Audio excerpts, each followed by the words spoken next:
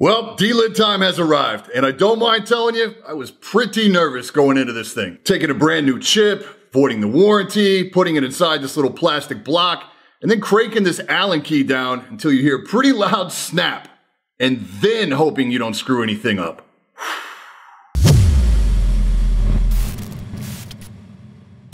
You're looking for cheap PC games? Check out Kingwin.net. Click the link in the description below to help support the channel and never pay full retail again. Yo, I'm Brian P. You're watching Bad Seed Tech and what's really good. So I'm not going to waste a lot of time today crafting a tutorial about how to do a Delid. There are literally tons of these on YouTube if you want to see the process for yourself. Today I'm going to be solely focused on results and see if I can hunt down that elusive 5.0 gigahertz overclock I'm looking for. Now I use the Rockit Delid kit for this one. I gotta tell you, this is just purely fear of the unknown. In practice, this thing is really a piece of cake process, provided that you do a few things first. Number one, make sure you invest in the right tools, watch some tutorials, make sure you feel pretty comfortable with the process. Get all your tools in front of you all at one time so you don't have to get up and go chase stuff down, because once you get under the hood of this thing, you really don't want to walk away from it. Give yourself plenty of time and make sure you focus on the task at hand. The only real sticking point here for me was working with the liquid metal itself. For reference, I use Cool Laboratories Liquid Pro. It's just a really weird compound to work with if you never have before. Being a constant offender of putting way too much thermal paste on a CPU, I had to make sure I was very reserved in my application of liquid metal here. I was very careful to make sure that I got rid of all traces of any pre-existing sealant, both on the heat spreader itself and on the die, because I'd read numerous places that this can lead to the heat spreader not sitting 100% level. Obviously, that's going to affect temperatures. And I was pretty ginger when I was cranking down the set screw as well. I didn't know how much pressure that lid could take, so I just kind of cranked it down to just a little bit more than finger tight. I was afraid to really lay into it. So after a couple hours of cure time, what I was left with was a complete CPU that, if anything, was a little bit spongy. I.e., you could like squeeze down and kind of see a little bit of motion in the silicone sealant between the lid and the substrate itself.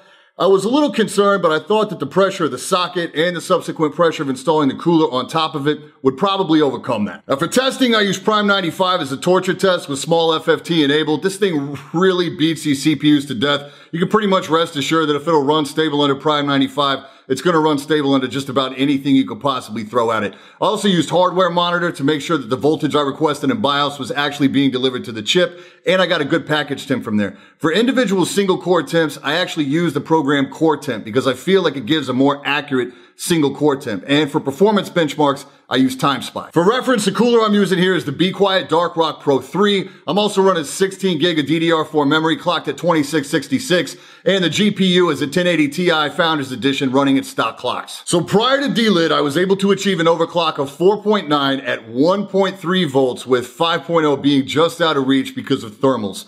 I was able to get that done with an idle temp of 51 degrees, and under load at Prime 95, it saw both a single core and a package max of 94 degrees. Now, because Prime 95 works this CPU so much harder than seriously any game you could throw at it, or even video rendering, it's not an overclock I would have run and felt comfortable with if it was going to push that CPU to the levels that Prime 95 did. But you can really expect about a 15 degree difference in everyday use, so I was comfortable with that overclock. If I tried even so much as bumping that thing up to 1.31 or 1.32, trying to chase down that 5 gig overclock, I saw a temp spike to 100 degrees under Prime 95, no sweat. So, moment of truth. Same run, 4.9 gigahertz, 1.3 volts, idle temps now of 43 degrees, and under load was 77 degrees max for single core and package temp.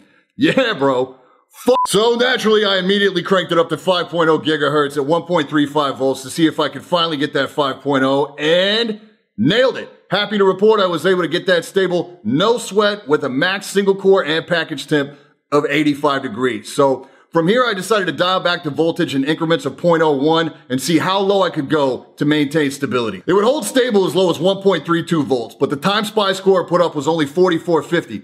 That's like half of what I expected to see, so it would definitely need some more juice. After some testing, the chip put up its best numbers at 1.34 volts with a max package temp of 84 degrees, and it posted a TimeSpy score of 9561. That's more like it. So, what a huge success. Whoa, hold the phone there. I noticed in my testing that Core 2 was repeatedly putting up on average 2 to 3 degrees, and in some cases 4 degrees higher than the next closest core. That tells me I got a hot spot. That tells me I either didn't put enough liquid metal on the die, I was sloppy with the sealant, or I didn't tighten the set screw down far enough in my relid process. This would have bothered me forever, so let's take it from the top. Now, popping the top on this guy for a second time saw that, yeah, I was probably a little sparse with the liquid metal. So this time on application, I left it with a nice glossy mirror sheet across the top. My first application, the lines where the applicator we used were really obvious. So this time, just a nice smooth sheen over the top. I was also really careful, very minimal with the sealant this time, and I applied a little more pressure with the set screw. So here we go again. And totally corrected the issue and yielded some better thermals. Now at 5.0 at 1.34 volts, I saw a max package and single core temp of only 80 degrees running under load with Prime 95.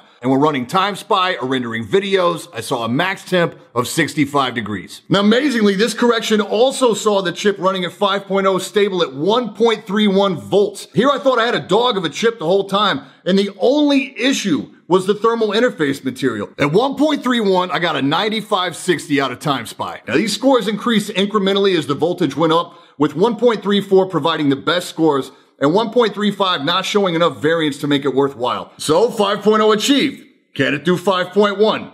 Yep. At 1.4 volts, it hit 87 degrees in Prime 95 and a Time Spy score of 9574 at 71 degrees. I didn't really want to go higher than 1.4 because it's a pretty big jump in voltage for what I feel would be pretty insignificant gains in gaming and rendering. It's more just like knowing that you could. It's worth noting I got 5.1 to hold stable as low as 1.38 volts. But the Time Spy score dropped about 20 points per 0.01 decrease to voltage. And 5.2, well, despite motivating my CPU the best way I know how. Let's go, baby! You know what time it is! Push it! Push it! It just wasn't gonna happen. Not at 1.4 volts, not at 1.42, and I really wasn't willing to push any harder than that. So, final results. I settled on a 5.0 gigahertz overclock at 1.34 with a 9597 Time Spy score, a max Prime 95 temp of 80 degrees Celsius, and a real-world operating max of 66 degrees. Now, I actually could have pulled a 64 degree max operating temp here, but I decided to sacrifice a couple degrees of temperature to knock down a few decibels of noise coming off my CPU cooler. I didn't bother running down a whole suite of benchmarks again because honestly, the performance difference between 4.9 and 5.0 is nominal. But mentally, what I wanted out of this chip was 5.0 on air, and that's what I got. And that's 100% because of the Delid process, which is also responsible for giving me a 20 degree drop in temps under load. Super, super impressive. So on one hand, wow, what a cool experience. I know it sounds weird, but I feel like I have an even greater sense of ownership with this chip having completed this process. Plus I gained a new skill. Well, on the other hand, what the f***, Intel? You seriously can't spring for a soldered on IHS on a K-series chip? You sell these chips specifically to overclock and you roll them out nerfed because you cheaped out on the thermal interface material? It makes zero sense to me, and I sure hope this chip has a long life because my warranty is out the window. A big shout out to my dude Keith for hooking it up with the Loner Rockit Delid kit. And that's it for this time. I'm Brian P. Thanks so much for watching. Don't forget to hit that like button, hit that sub button, and until next time, stay up.